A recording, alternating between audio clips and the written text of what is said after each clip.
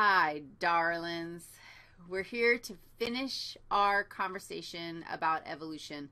Actually, this is the third of our lectures on evolution, but as I said before, I believe we're not going to stop talking about evolution for the rest of the semester because what's coming next is biodiversity.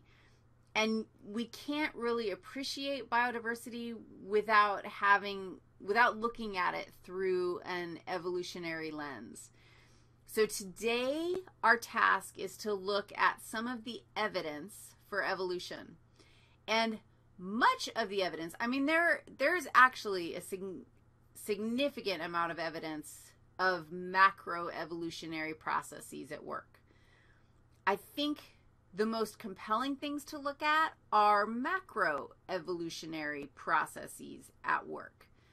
So we're going to start out this lecture with a reminder of what macroevolution is, and then some mechanisms, like how do we go from one population to two populations made up of different species? Like, what is that process that gets us there?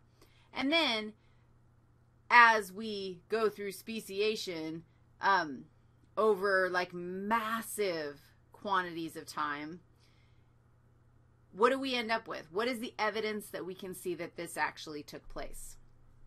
So let's remind ourselves. Speciation. Remember my meadowlarks? These actually are two different species of birds as opposed to our ants. These were the same species of ants, which means that talking about species actually becomes rather challenging and difficult. But we can look at our cladograms that where we've been mapping evolutionary relationships, and we can see moments of speciation, moments where, now, please keep in mind that this cladogram is representing like thousands and millions and billions of years. So I don't know what the exact time is for this little, I mean, these don't even look that different, do they? But they are different species. And at some point in the past, some number of years ago, there was a speciation event. What was that? How did that happen? That's macroevolution, and that's what we're going to talk about.